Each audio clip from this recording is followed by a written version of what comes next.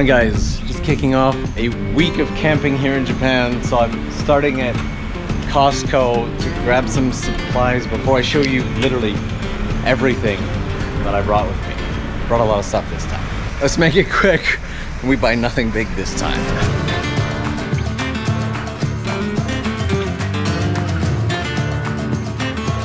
Oh, those marshmallows are huge and very tempting, but I'm 95% sure that if I ate that whole bag, I'd either die or end up diabetic. So, all right, let's go pay for the sausages.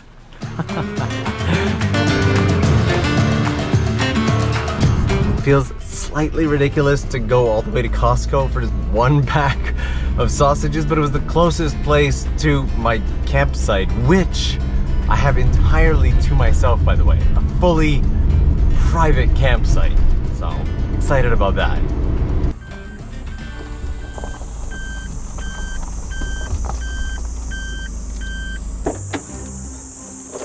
There we go. Let me give you a quick peek at the campsite. So this is pretty much the entire space right here. I got the camper van right here.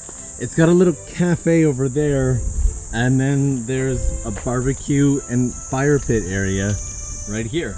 I got a new fire pit that I'm looking forward to checking out, so let's unload the... This particular trip is a really long one, which means I've had to bring way more gear than I usually bring. This whole bag is camera gear, and so is this Pelican case, and we'll talk gear later. I want to show some of the camping stuff I brought, which is clothes. This entire bag here is food, so I'll put that there. The towel can get folded and stuffed in there. I actually always bring along exercise bands so that I can at least try to stay healthy while I'm here. And this here is my drone. I'm using the DJI Air 2S right now because it's super compact. I can just toss it right in this case. Most of these little compartments right now are just filled with charging cables and my towels and whatnot. It's a microwave. It works. If you haven't seen the video on the camper van, I'll link it up above. I keep my clothing in just a container like this, and I just brought a bunch of the exact same t-shirt I'm wearing now because it's simpler. And these are the lights that I usually use from Aperture. There's also a sink right here, and this little container is just mosquito coils. Let us move that. I would say the item that's taking up the most space on this camping trip are these two bins right here, which are both firewood. Today I'm staying at a campsite that obviously has firewood, but since that's not always an option and I'm gonna be on the road for an entire week, I bring my own. But I found a way to get almost all of it for free, which if you live in the countryside, which I've done before, you don't really have to pay for firewood and whatnot. There's scrap wood all over the place you can cut up, but here in Japan, more often than not, I live in Tokyo, so this one here is mostly just wood chips that I got at a previous campsite. But this one here, I actually got from a local woodworker who lives in my area. I go there pretty often to buy wood for projects that I do, and he asked me if I want any scraps, so here we are, free firewood, and it's small and good for kindling, so yay for the win for free firewood. But again, it takes up some space. Like, look how empty the van is now. And before I forget, this section here is where I keep my umbrella. But let's get to the camping stuff, because I have lots of camping stuff. Here we go. I think I just snapped this on right here. This whole container right here is my camping gear. It's pretty much always pre-packed and ready to go. I'll go through it super quick. I've got my usual fire pit that you may have seen in any one of my camping videos. I have a new fire pit. It's super tiny that I'm looking forward to trying out tonight, so we'll do that later. Oh, also, this right here is the most life-saving item ever. I picked this up randomly online a little while back. Look at this. This is, it's a fan. It's good too. And I definitely need this because it gets really hot camping in the summer. This has been an absolute lifesaver. I think it was like $30 or $40 online. It's much better than dying. I dropped that one. I keep some little camp lights for inside the van or when I'm camping at different spaces. I always have a little fold-up chair that I use. I actually carry 3 separate sleeping bags. This one here is my summer sleeping bag, which often serves as a pillow.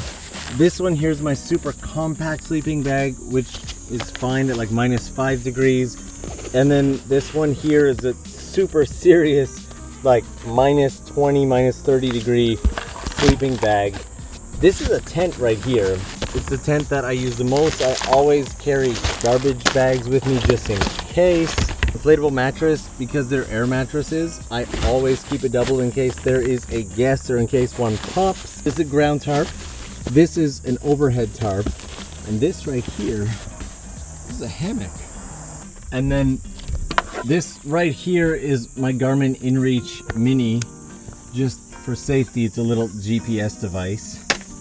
And this thing with the many wires hanging out of it.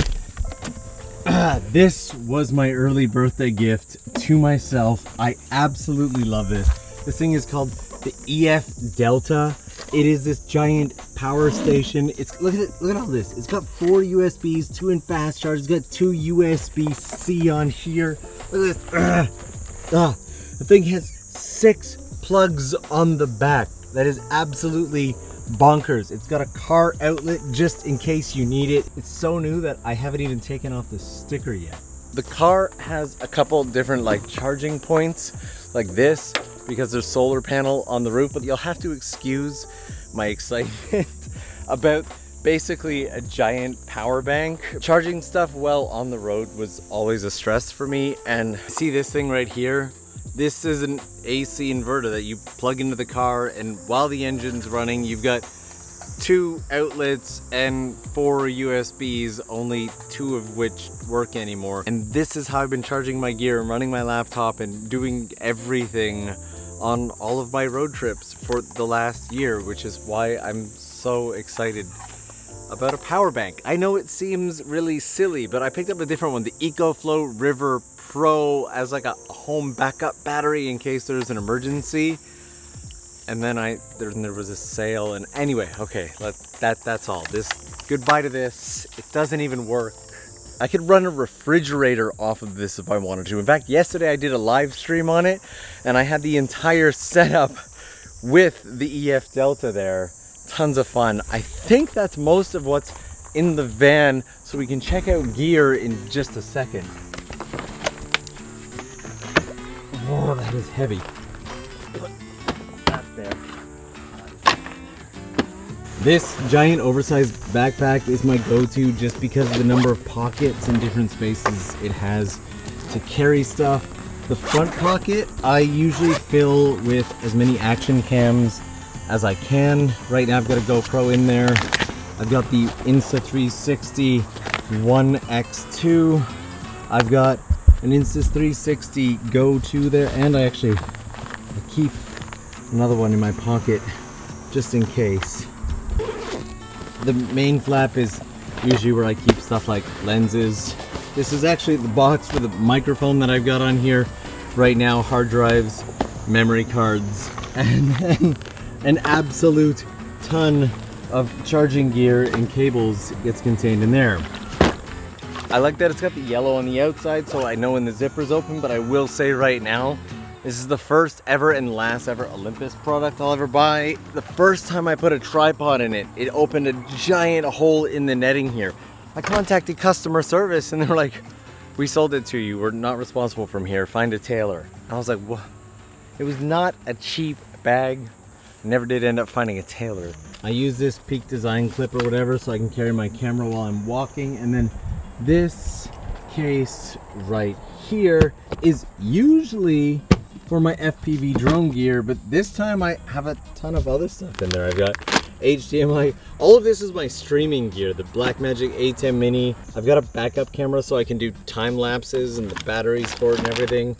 And then this is the FPV drone that I use. It's called the Beta 95X by Beta FPV, and it is a fun little drone. So I treated myself to kind of two early birthday gifts for this trip. One was this EcoFlow Delta to get rid of that stress of running out of power. The other is this right here. And I haven't had a chance to try this yet, and I really want to try it out. So this here is an entire camping pot and pan set and whatnot. It's got a little teapot in it. It's got a little rice that you can see. I haven't even really gotten into it. It's got a frying pan. Look at this, check this out. You can just open this up like this. Boom, just like that. Put these out. Then you screw it onto a canister of gas like this. Because you know, you can't always set up a campfire.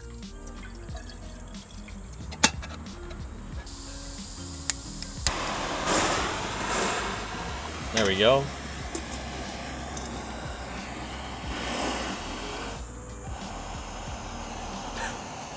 I can boil water.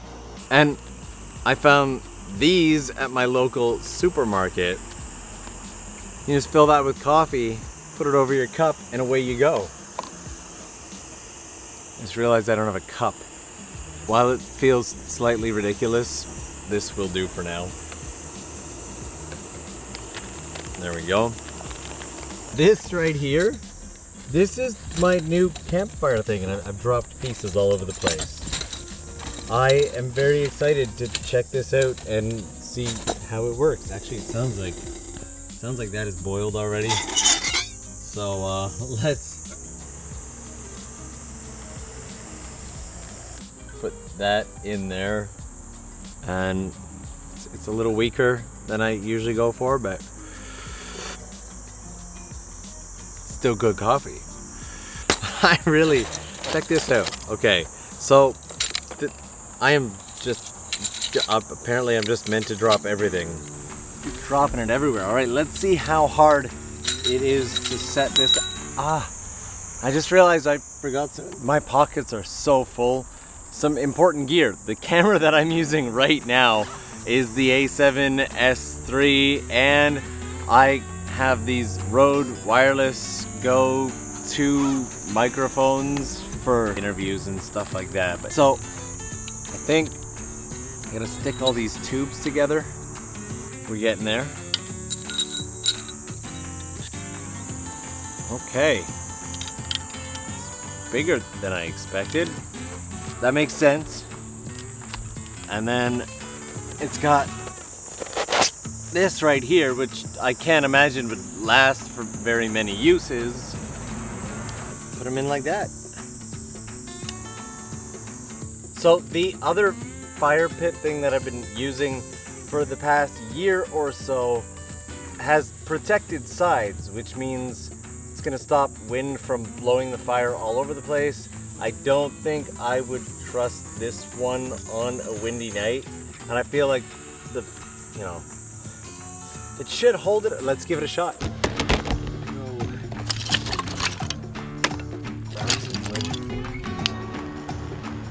Can't get a bit of a fire started.